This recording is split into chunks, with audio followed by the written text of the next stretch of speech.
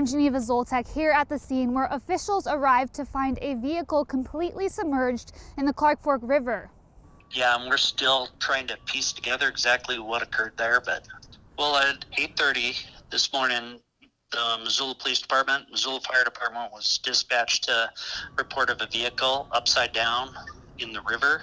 Just outside East Missoula on East Broadway near North Easy Street, a car had slid off the road, down a cliff, and into the banks of the river Monday morning. Officers responded on scene and reported it was on its roof, completely submerged. Orange markings on the ground showcase the direction of the SUV. According to PIL McLean, the incident is assumed to be a one-vehicle crash that occurred close to the time of the first calls into dispatch. We have talked to some people that ended up pulling up on scene, seeing the tire tracks go off and pulled over. Within 15 minutes, crews assessed the overturned car and recovered one male who was transported to Providence St. Patrick Hospital. McLean confirmed the man died at the hospital later Monday afternoon. Crews remained on scene and assisted a tow company in securing the vehicle for recovery. By 11:30 a.m., the roadway was cleared.